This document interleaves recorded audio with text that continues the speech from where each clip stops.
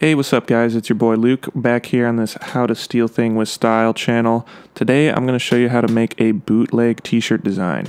What's a bootleg t-shirt, you may ask? Well, the term bootlegging comes from the days of alcohol prohibition, where people would manufacture and sell alcohol illegally and covertly. A bootleg t-shirt is a shirt made and sold illegally by someone not directly connected to the band or artist the shirt features. For example, you may be well aware of the strong bootleg t-shirt culture associated with the Grateful Dead, where people make shirts, bring them on tour, sell them in the parking lot, and that sort of small business keeps them going on tour, going to the next show.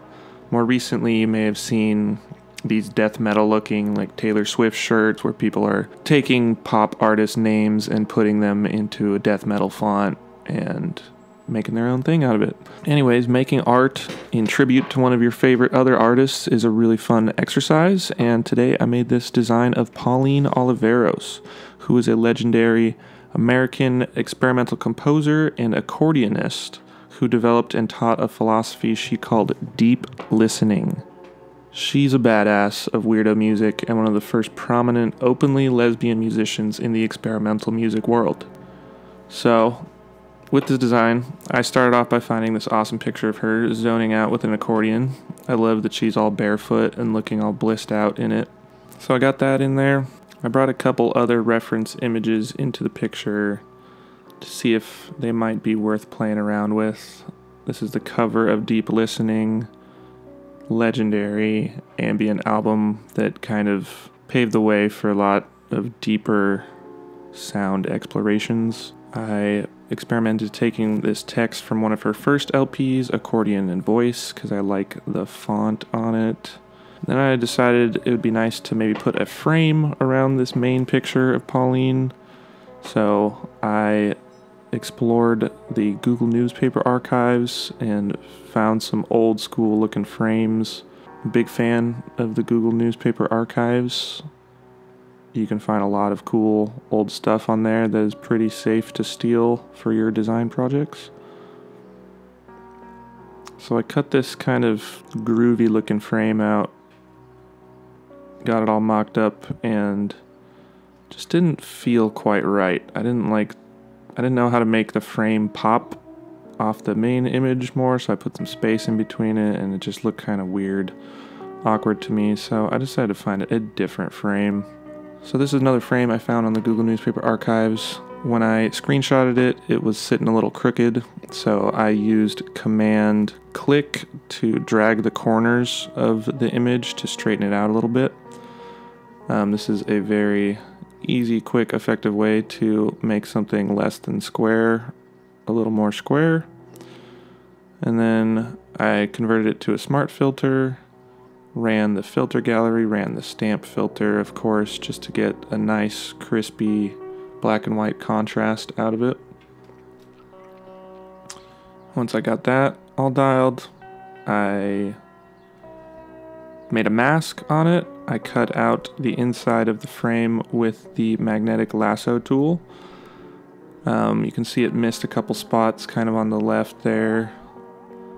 But the nice thing about masks is that you can go back and tweak stuff after the fact.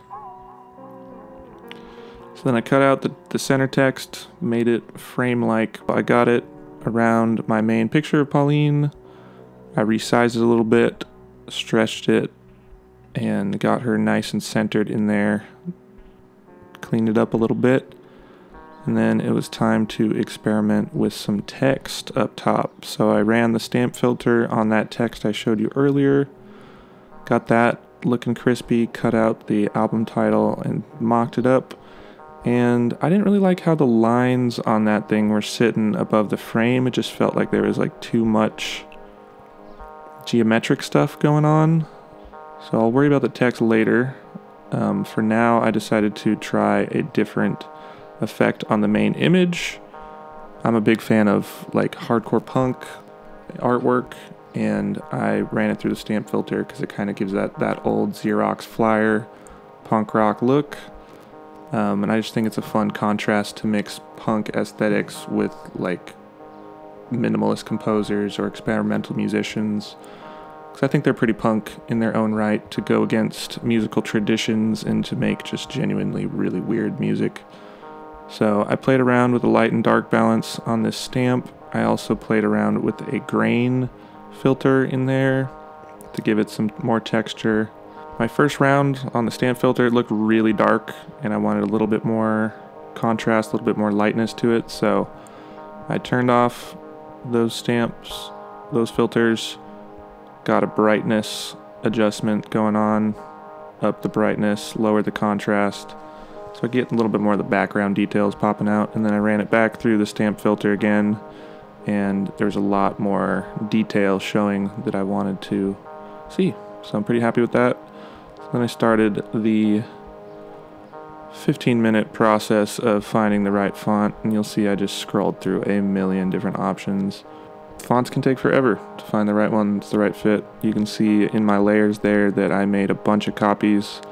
I saved the versions that I liked, tried a bunch of different kinds, tried the crass font, classic for any punk aesthetic layout, although it's honestly really overdone and feels a little disgraceful to Crass's very pure socio-political stances to not use them in like a strict punk format, but it does look badass. But I went and tried to find some other stuff.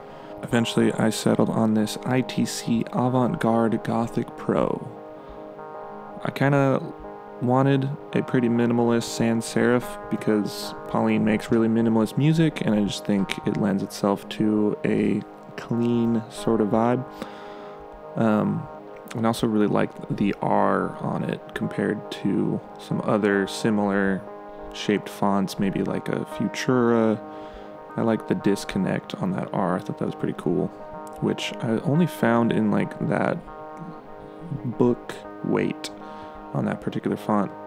Then once I got the font, the size I liked it, I ran a little filter process on it. So I made it a smart filter, hit it with some Gaussian blur, hit it with the distort ripple distortion effect to give it a little bit of wiggliness.